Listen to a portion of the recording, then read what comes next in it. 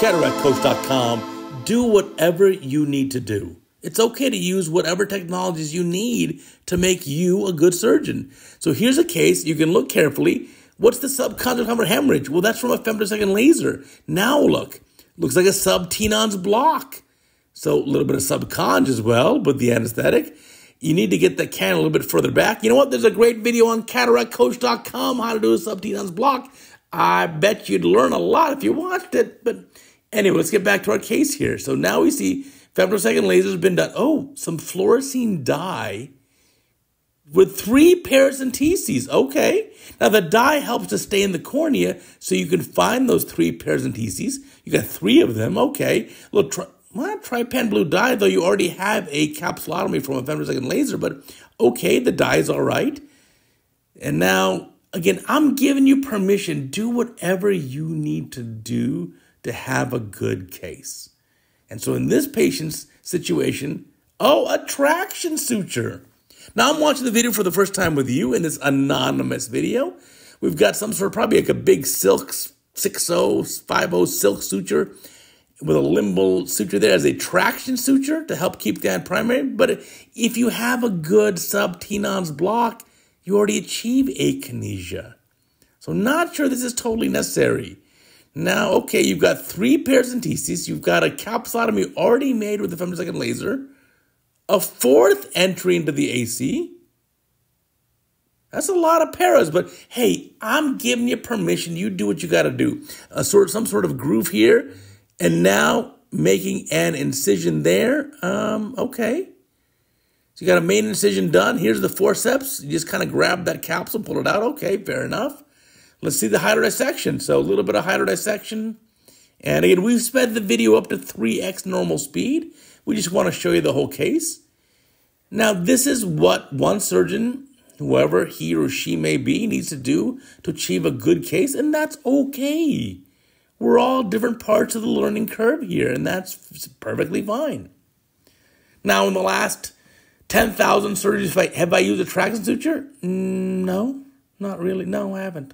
So I don't know if it's really necessary for all surgeons, but if it's necessary for you, I don't mind. There's a wick there to pull out fluid from the surface of the eye. Now, what are we doing here with the traction suture? Maybe retying it?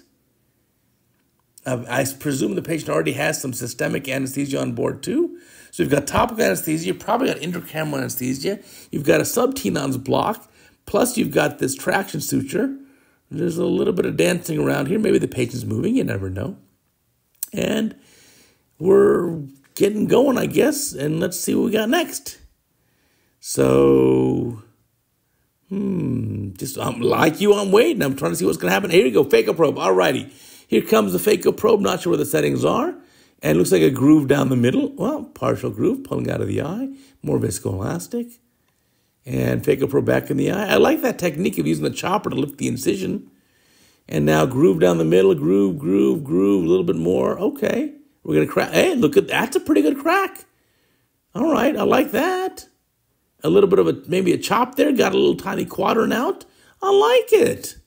It's a good job here. Here comes another piece coming out. And another, there we go. Now you got a heminucleus left in the bag. Rotate that around. You could probably use a femtosecond laser also to help kind of make these pieces for you, right? If you're going to use the femtosecond laser for the capsulotomy, you can also kind of divide the nucleus up for you. Hey, look at that. Nice and easy. Pretty good.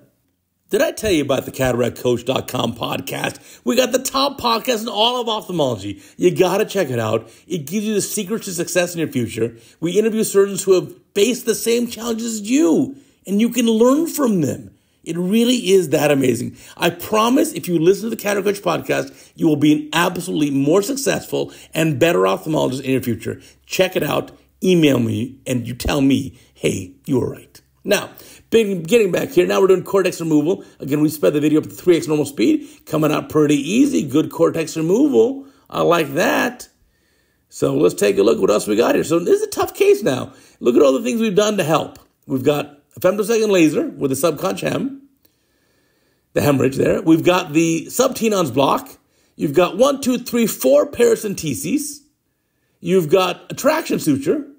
A lot of stuff going on here. You got some some fluorescein dye to help you see the paras.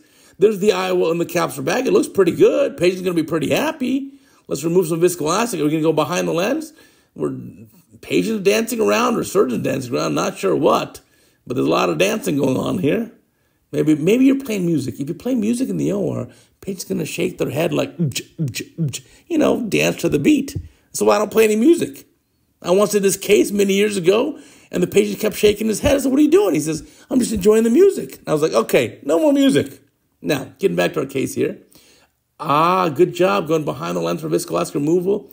Listen, whoever you are, anonymous surgeon, I want to applaud you. You're doing your best surgery.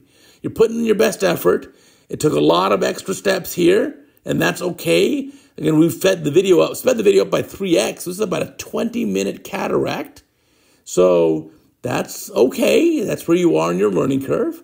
But I think you'll continue to improve, and just ask yourself, what can you eliminate from this? Did you need the traction suture?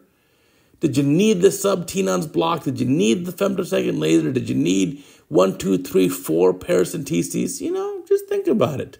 End result, though, for the patient, it's a nice outcome, so I can't complain. So my advice to you is, as a surgeon, do what you need to do. If you need to do this step or the other step or add in more steps, do whatever it takes to achieve a good outcome here. And at the end, a little fluorescein check, even a barocare tonometer to check the IOP. Hey, end result is a nice outcome for the patient. Remember, check out that CataractCoach podcast. Every week, a brand new podcast. The sole purpose is to make you a more successful surgeon.